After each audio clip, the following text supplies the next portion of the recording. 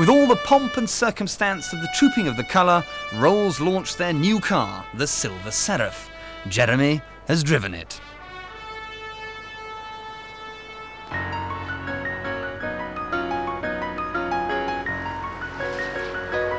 Here it is, everyone.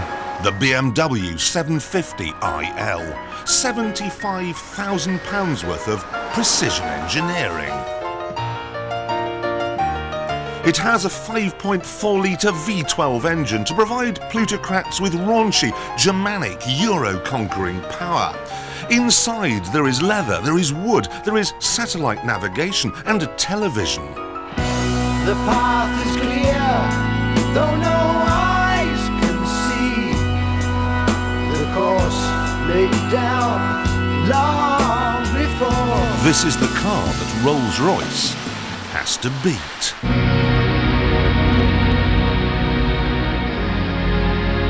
And here it comes. Only the 9th new car in Rolls' 92-year history, the Silver Seraph is as British as the Empire, only slightly larger. There is grace here, but it's overpowered by the presence and the majesty.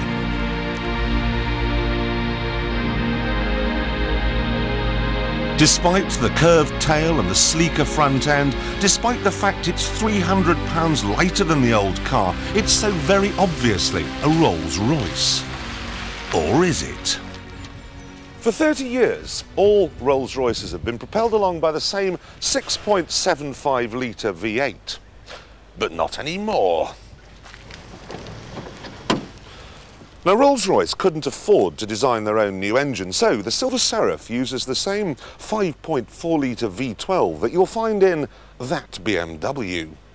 It also uses the same sort of power steering system and the same sort of 5-speed automatic gearbox, though of course in the Rolls the stick is mounted on the steering column.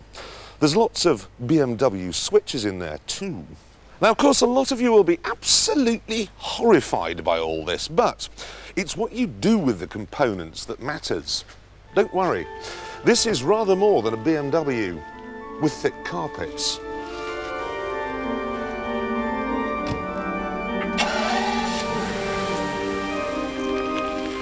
The engine, for instance, has been tuned by Cosworth to give more torque, more low-down grunt than you get in a BMW. But you still have 322 brake horsepower. The Seraph gets from 0 to 60 in less than 7 seconds. And in a few months' time there'll be a Bentley version called the Anage. It'll have a BMW V8 engine to which Cosworth have added 2 turbochargers. Expect to see 0 to 60 pass in something of a blur.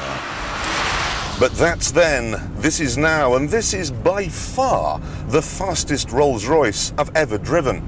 There's tons of torque too, but it's not the silent shove you might imagine.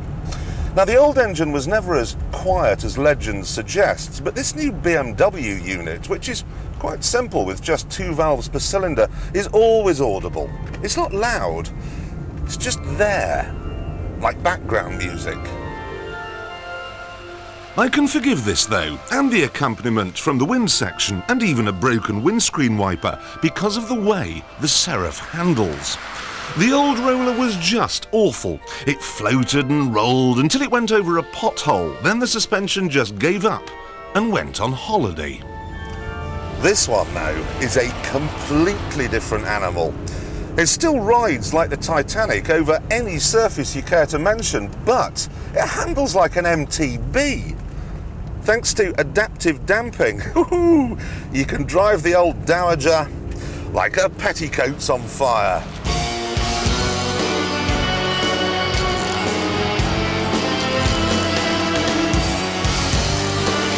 Basically then, this stunning Silver Seraph is now a blend of traditional magic carpet comfort with Germanic get up and go. It's a creme brulee with a lemon twist. I just wish they hadn't served it up in a ramekin. Space in the back is tighter than you might think. I tell you what, with its new small, sporty steering wheel to replace the Bakelite tractor tyre you used to have in the old roller, a lot of owners are going to take up driving. If you're a chauffeur and your boss buys one of these, start job hunting. I have to say, though, that the BMW is even more nimble. And at £75,000, it's less than half the price of the Rolls. It's also better equipped, cheaper to run, and in the back at least, more spacious. In every way, really, this is the better, more sensible car. And yet, by miles, I would prefer the Rolls-Royce. And here's why. What you're looking at here is a Steinway grand piano, which can cost anything up to £200,000. Steinway & Sons was founded at the end of the last century in Manhattan by a German immigrant. Their pianos won awards for engineering excellence, and you can see why when you see how the grain of the spruce wood soundboard runs in line with the strings. It's a technical masterpiece, and yet you'll find the first ever Steinway in New York's Metropolitan Museum of Art. This is the BMW 750iL of keyboard instruments.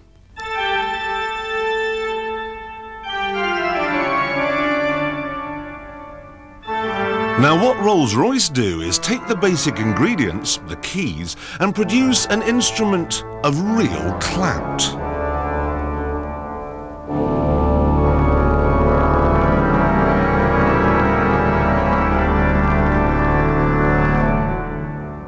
They make an organ.